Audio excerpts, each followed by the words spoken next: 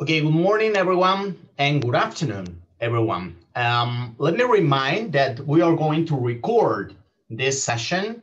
So that means, again, that if you don't want to be recorded here, you may simply switch off your cameras. Thank you for being here. Thank you for having decided to join the second day of this international workshop, Expanding the Penal Landscape, the Immigration Detention Phenomena. We got a wide number of inspiring presentations ahead today, but the second day is going to be opened by a plenary lecture, as was the case yesterday. And this plenary lecture is going to be given by Professor Yolanda Vázquez from the University of Cincinnati in the United States. It's my great pleasure, and those are not empty words. It's my great pleasure to introduce Professor Vázquez today. And the reason for that is that probably you all know this. Professor Vázquez is one of the leading voices in the field of immigration studies and border criminology. She is currently, I have already mentioned that, professor of law at the University of Cincinnati School of Law, and she held previously positions at the University of Pennsylvania, Villanova University, University of Nevada, Las Vegas in the United States. And she has been, among many other things, visiting professor at top international universities such as King's College London and University of Oxford, both in Britain, at the European University Institute in Italy, and at the University of Houston in the United States. And I began by saying that it is my great pleasure because I'm absolutely convinced that some of the best pages published on the relation between racialization processes and immigration enforcement have been authored by Professor Yolanda Vázquez in exploring the impact of immigration practices on Latinx communities in the United States. In fact, she published at least 2 groundbreaking articles in 2015 and 2017 on this, and I'm particularly in love with this book here. That is the book that was co-edited by Yolanda Vázquez and University of Oxford's Alpa Parmar and Mary Bosworth, that is called Race, Criminal Justice, and Migration Control. And this book has many interesting, extremely interesting contributions, but I definitely highlight the relevance and the insightfulness of the contribution authored by Professor Vázquez. So Professor Vázquez is going to lecture for around 45 minutes, and then we hope to have 15, 20, perhaps 30 minutes for an eventual debate. Thank you so much. Let me leave the floor to Professor Yolanda Vázquez.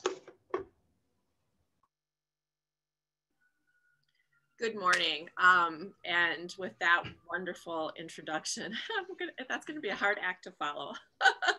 So thank you so much, Jose, for that introduction. And I am actually really honored to be here. So I thank you and Anna for having me here at this workshop, which I believe is so important to be able to have a discussion across the world, really, in issues that are sometimes seemingly disconnected, but are truly interconnected. And until we have these discussions and all come to the table, we can't begin to really understand how interlinked we are as a globe.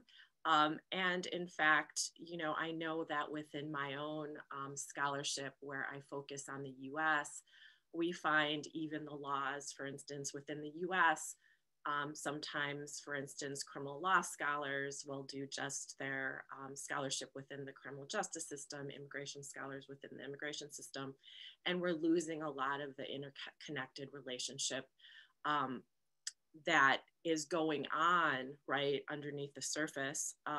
And I hope that these discussions continue so that we can unfold these. So again, thank you so much for having me, and particularly because although I think from yesterday's workshop, I realized, or I seem to think, that many of you do not take issue with talking about race in the context of immigration. But unfortunately, that is not the truth in other formats or even within immigration. Many people believe that race is not connected to immigration policies across the globe, and it's just a matter of the quote unquote rule of law, not understanding that in fact the rule of law has been created in order to maintain a particular racialized racial subordination within countries and what I am going to argue today across the globe. So I figured nobody would want to just see me for 40 minutes, 45 minutes. So I did create a PowerPoint. So I am going to share my screen with you on that. Although where did it go? How very odd. Let me see if I can. Jose asked me if I knew how to share my screen, and I do, but it's not showing up for some reason. Let me try this again. Okay, let's see here. So bizarre. Never works when you want it to, does it? Okay, let me try this again. Oh, there we go. Okay, cool. All right. So I will ask what everybody asked. Can you see my screen? Yeah, perfectly. Great. All right, so I named this this particular talk, Reinforcing Racial Order Through Crime and Migration Policies.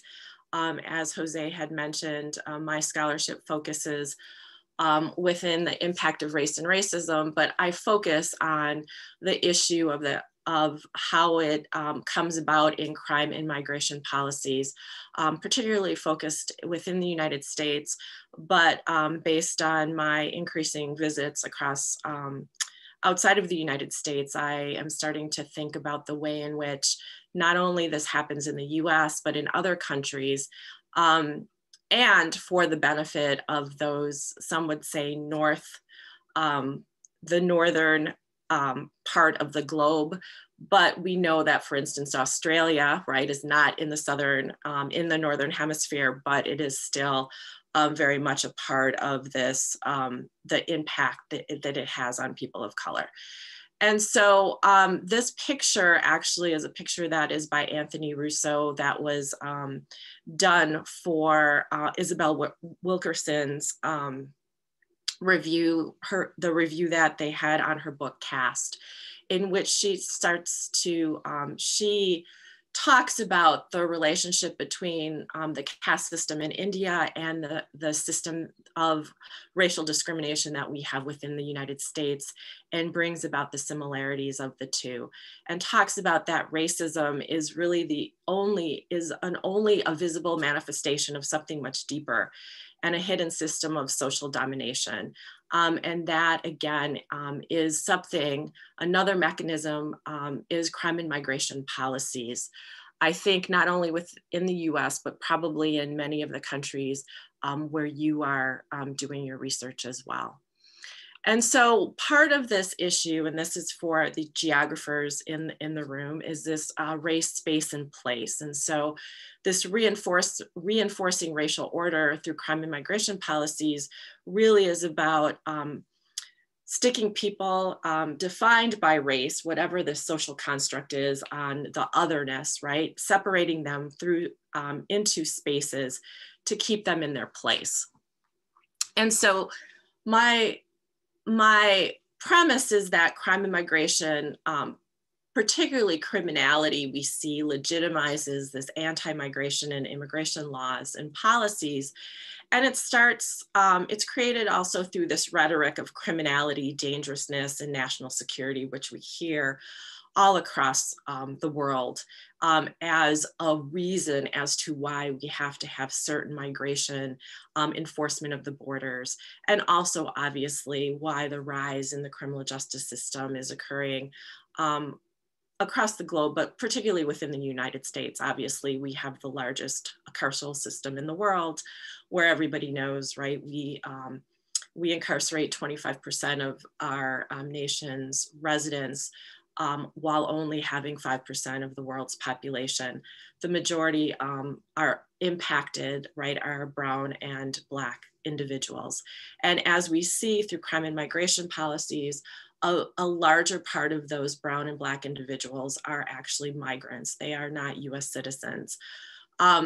And so once we have this legitimation of migrants as criminals, as dangerous, as national threats to national security, therefore we, right, as a society can then exclude them from the jurisdiction of the United States based on this dangerousness to the citizens of the United States and national security.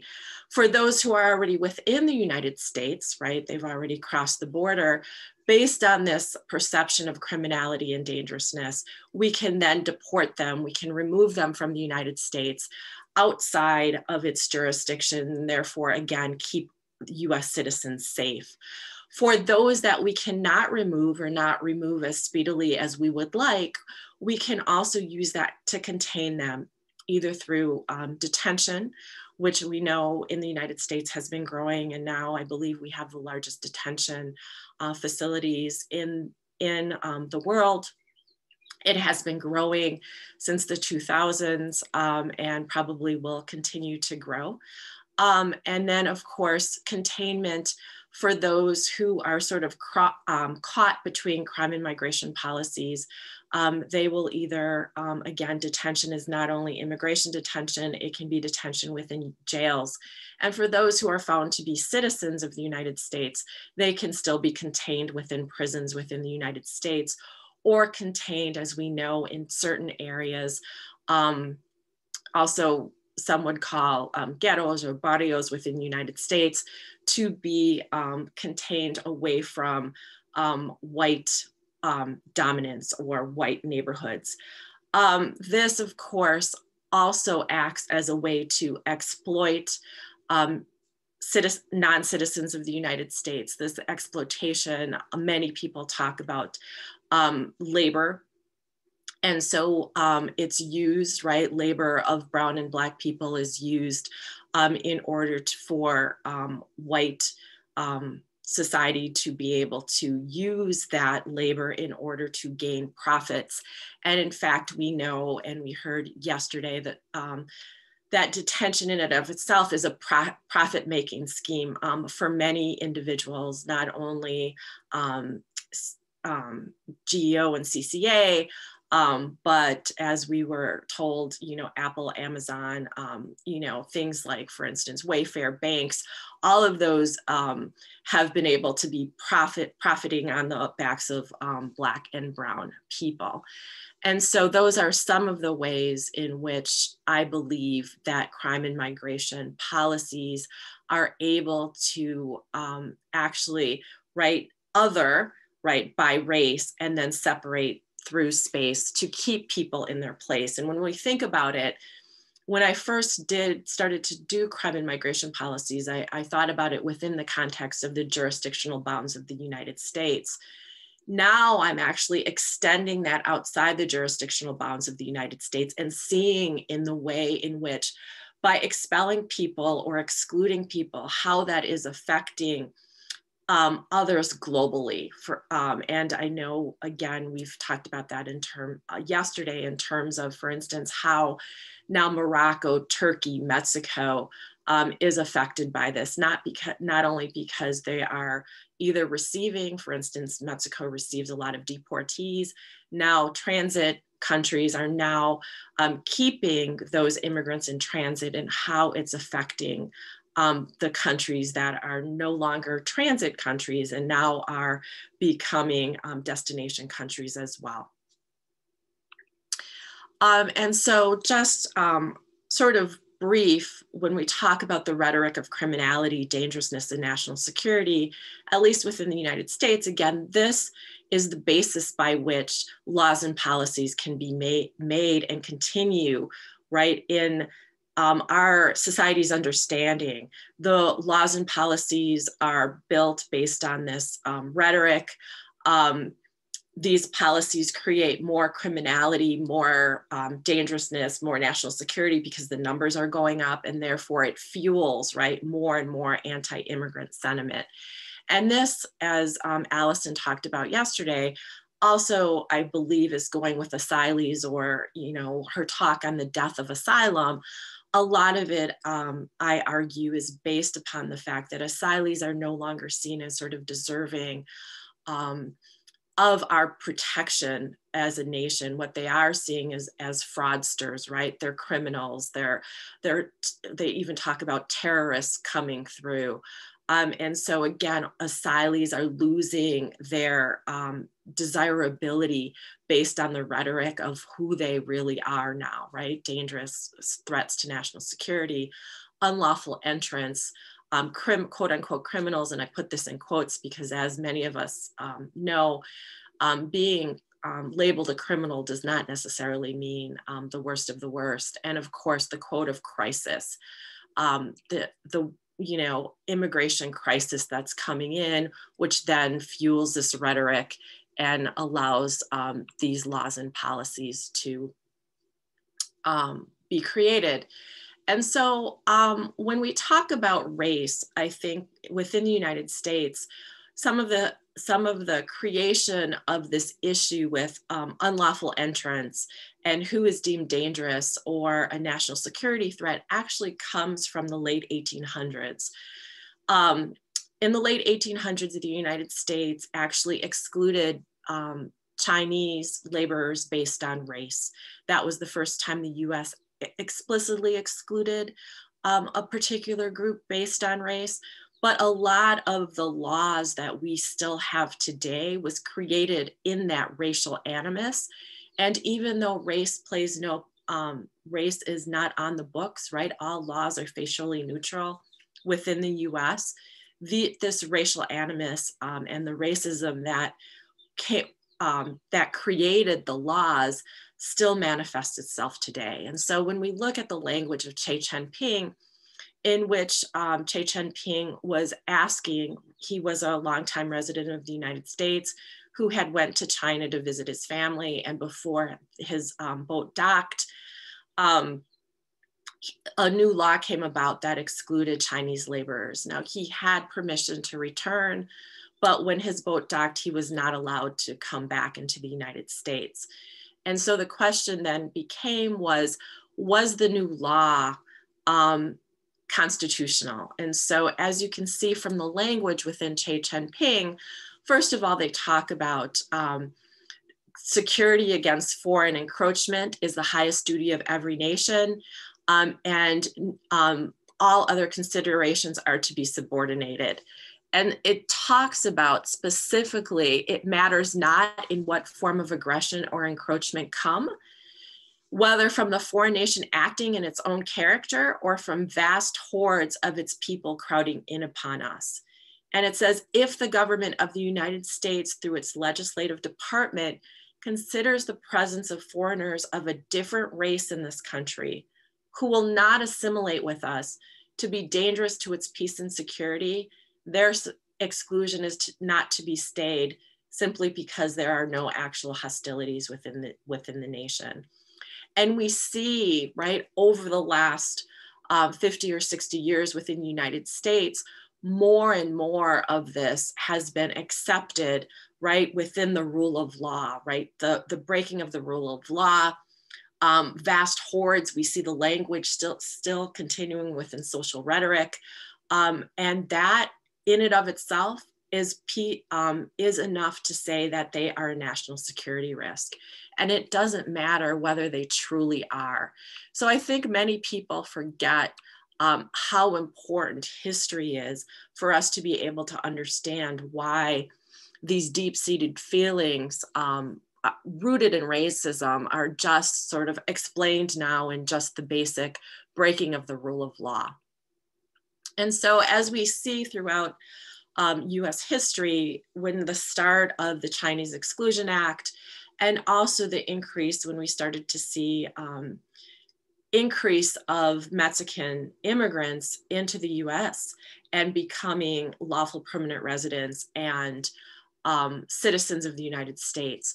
And so they would move back and forth as laborers. They were always meant to be temporary within the United States.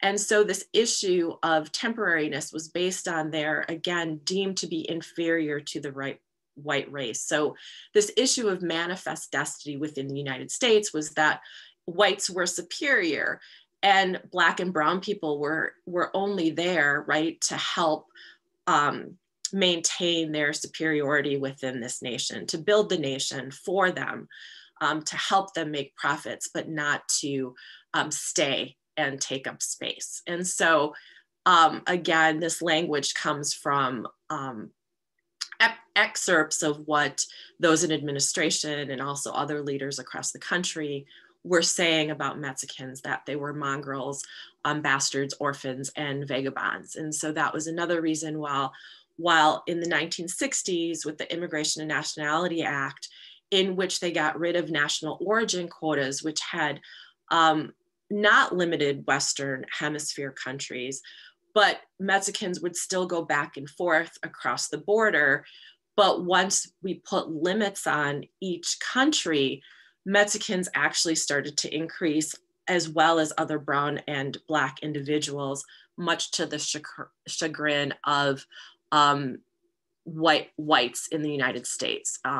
They were told this wasn't going to happen, but it in fact did. And so while many of us, obviously in the last 4 years, have had to deal with the rhetoric of the Trump administration and his racial animus, particularly against those from Latin American countries, Mexico, and Africa, President Barack Obama was not someone who did not sort of play into the rhetoric. We know one of his remarks on immigration was that it should be felons, not families, criminals, not children, gang members, not moms who's working hard to provide for her kids, will prioritize just like law enforcement does every day. Well, for any of us who work within law enforcement, we know that racial disparities within the criminal justice system have a lot to do in which the way police enforce laws. And in fact, some months before, when President Obama had made speeches to the NAACP, he talked about the fact that race was particularly skewed with enforcement and within the criminal justice system, and that he was going to do something in order to try to minimize these racial disparities within law enforcement. There was some reforms that were done. As an aside, it was interesting that many of the police reforms excluded immigration enforcement mechanisms. And so this disconnect again, the fact that many, as we'll find out, many of these quote unquote criminals are actually not who one would define as criminals that we need to keep ourselves safe from.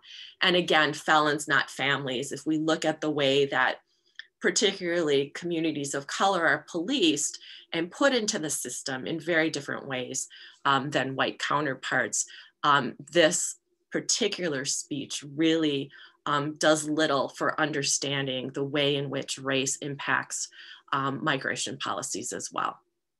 And of course, we have former President Donald Trump, who during his presidential campaign, and what many would say he won off of, is his campaign that was definitely racially motivated and connected race with criminality, right? When Mexico sends its people, they are not sending their best, they are bringing drugs, they are bringing crime, they are rapists.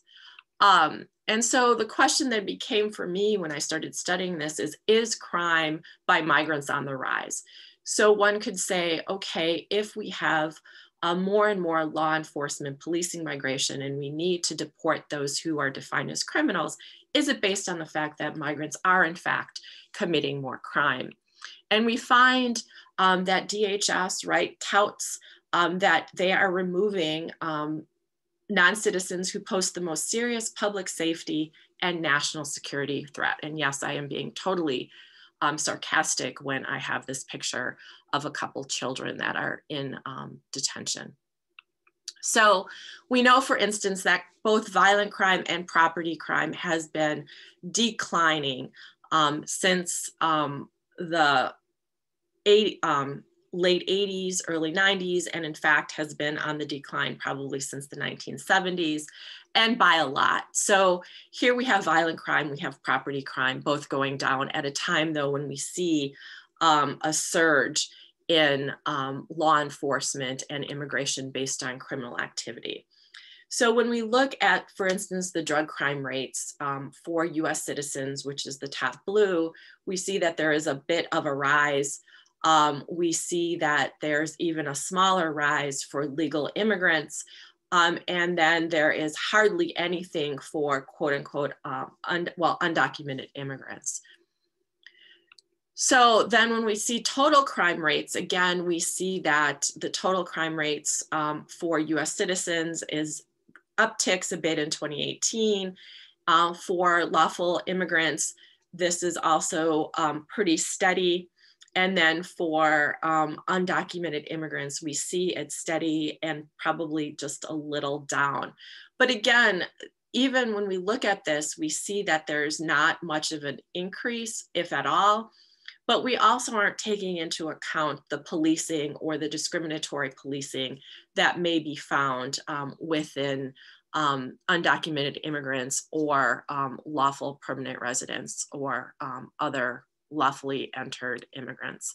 And when we do look at this criminality, so this is off of ICE fiscal year 2019 criminal charges, we see that the majority of individuals are actually deported based on traffic offenses, DUI, general traffic offenses, dangerous drugs, and dangerous drugs is not actually defined. So any drug within the United States conviction is a deportable offense, except if you're had entered legally and you are had less than 30 grams of marijuana for your own personal use. So you get one freebie, everyone. So if you're lawful permanent resident, make sure you're smoking or have less than 30 grams of marijuana. Other than that, it's a deportable offense, and that's included in dangerous drugs. And of course, immigration offenses, which are not seen as violent offenses and aren't even seen as regulatory offenses, but one could argue they are.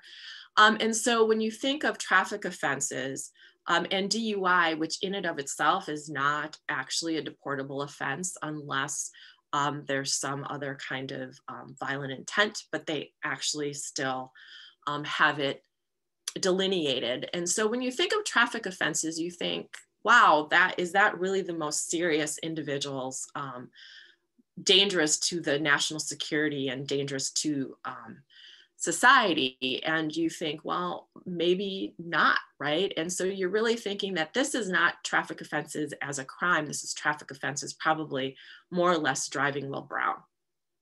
And then dangerous drugs and immigration. And so it just keeps going down, and you see that the most violent offenders are actually not being deported. And in fact, when you think of the fact that they do talk about criminals are the ones who are being deported, we see within this chart that actually non-criminals are being deported at a higher rate than criminals. And so the rhetoric, right, that's fueling these anti-immigration laws is actually not playing out in the reality of what we see in the empirical research that others are doing.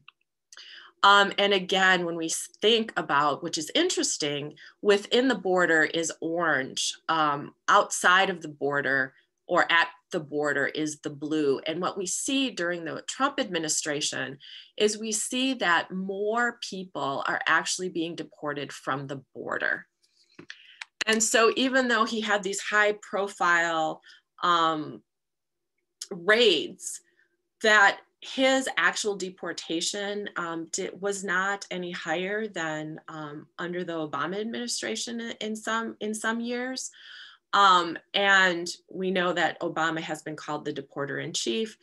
But what Trump has been doing, or the Trump administration has been doing, was increasing the number of people who never got into the United States to be able to, for instance, apply for asylum or be able to seek some form of immigration relief, which I think is the wave of the future.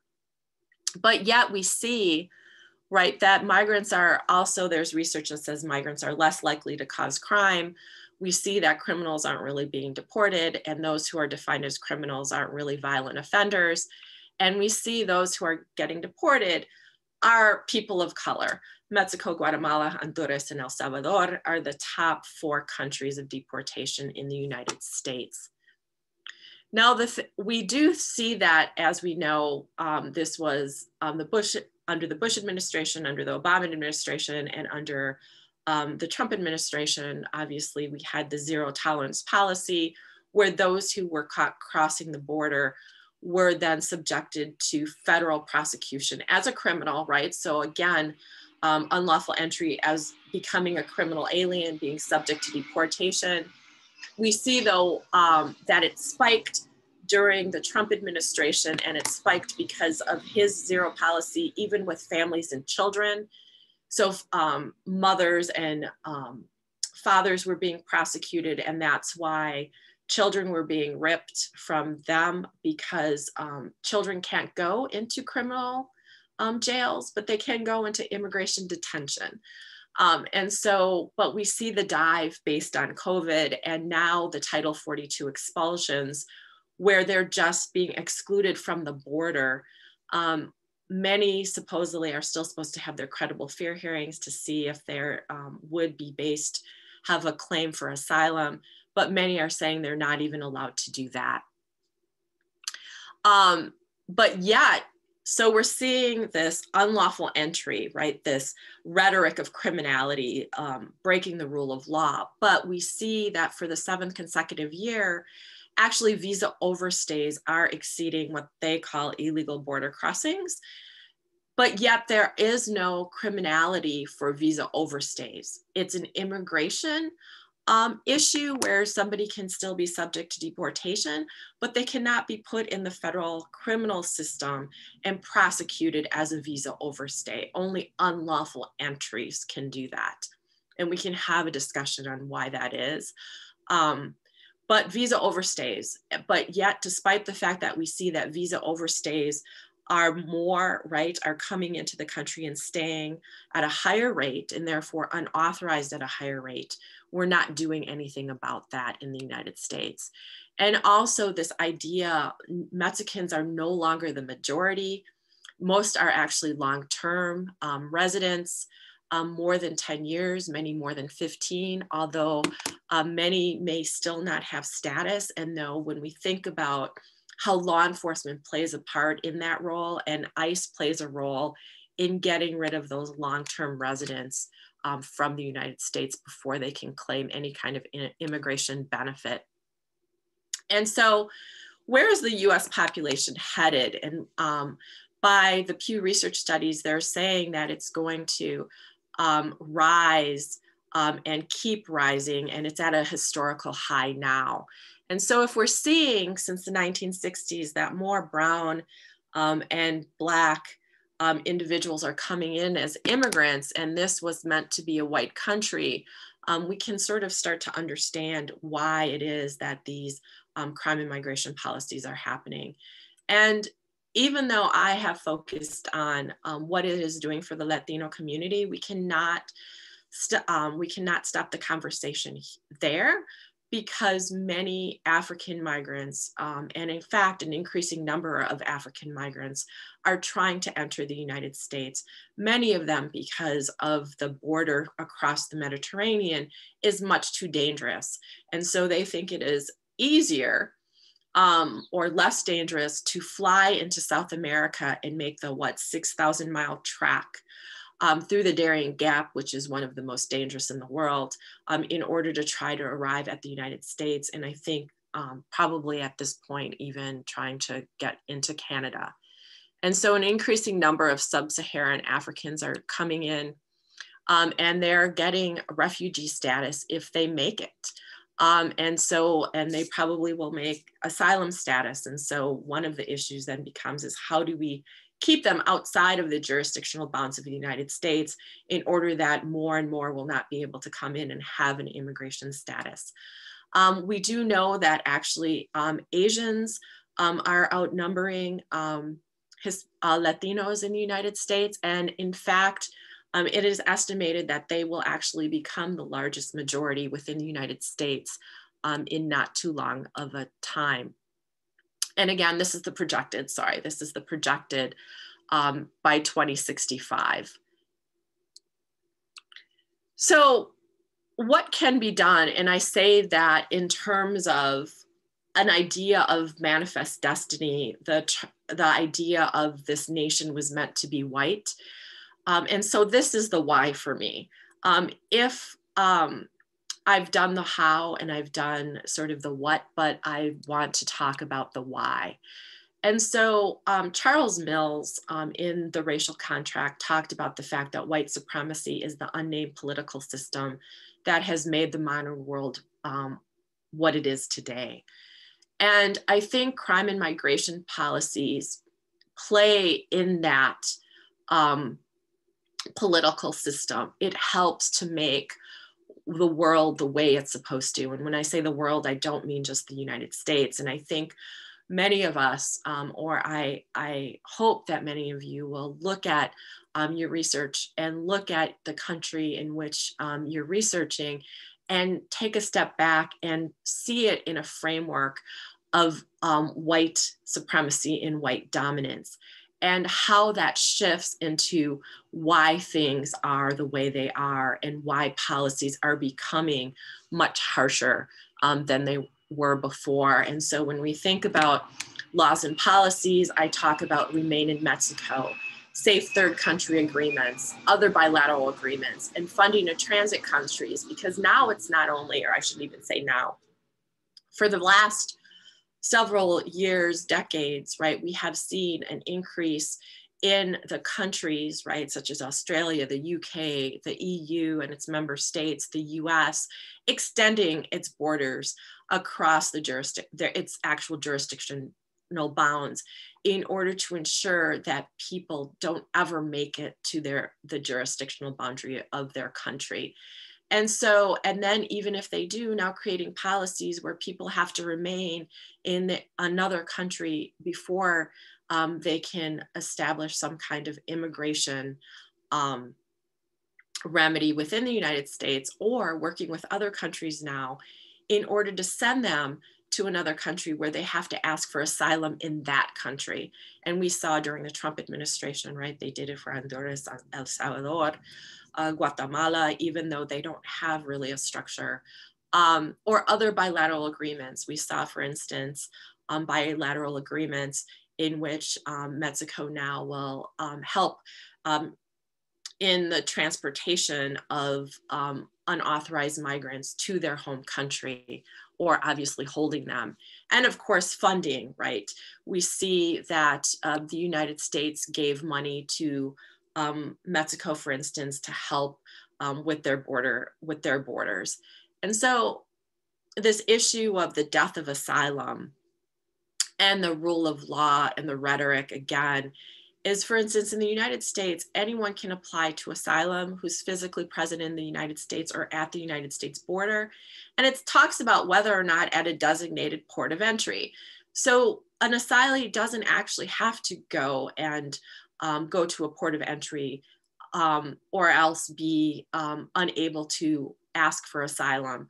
But during the Trump administration, we know that that was changed, right, through their administration, even though through the INA, that actually conflicts.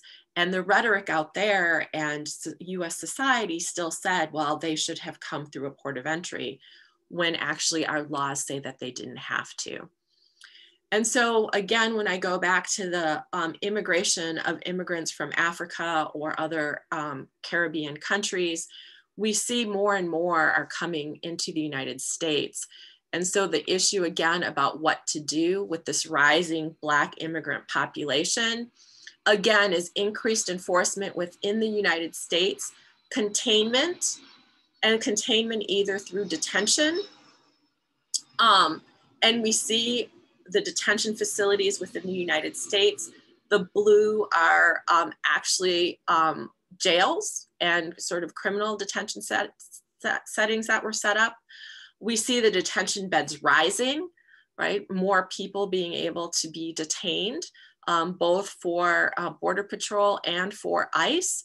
We see profits that are coming in through GEO and CoreCivic and other private industries. We see exploitation, remittances, right, are lost when people are deported. We see that those who are deported now are actually being employed by United States companies in order to give them lower wages. There are, for instance, those who are deported for being for gangs, and they're now answering your phone call, and they have to wear khakis and their white collar shirts and a little tie. Good enough to be able to answer your calls in another country, not good enough to have remained in the United States. And obviously continuing with the profit and spending about who is profited, and going back to, sorry, this is the same one. And of course, what I talked about is the moving of the border, and ending with Charles Mills. Again, this white supremacy is the unnamed political system. And this border, again, this is the southern border of Mexico. This is not the US-Mexican border. And we see that the National Guard of Mexico is keeping out Africans who had traveled in from South America. And the money that was given to the US in order for them to be able to form the National Guard. And of course, Trump threatened Mexico that if they didn't stop migration, that they would be punished. And so we see this result. And so again, even though many of us, including myself, had remained confined within our own countries, we see that this is not an issue that is confined within the jurisdictional boundaries of our country. This is something that is extending outside and going across. And so again, when we start with the US, this orange line, immigration actually has control over. It's not just the border, it's with 100 miles of the border where 75% of the US population lives. Now we can see the world map, and we can see, right, US is extending the border through Mexico, through Central America, and it's going to, right, and we see that the EU has relationships with Libya, Morocco, Turkey, in order to extend its border to ensure that immigrants don't get into their country. And of course, again, another Eastern European route, and we see, right, these agreements of keeping them away. And so at this point, I will stop and open this for questions as to this continued use of or impact of race and racism on crime and migration policies. Thank you.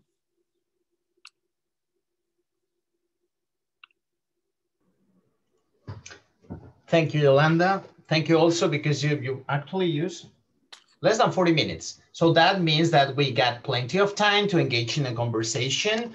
Please let me remind you that you can pose questions either by writing them down on the chat device of this Zoom, or by saying there that you want to pose a question. Who wants to begin the discussion?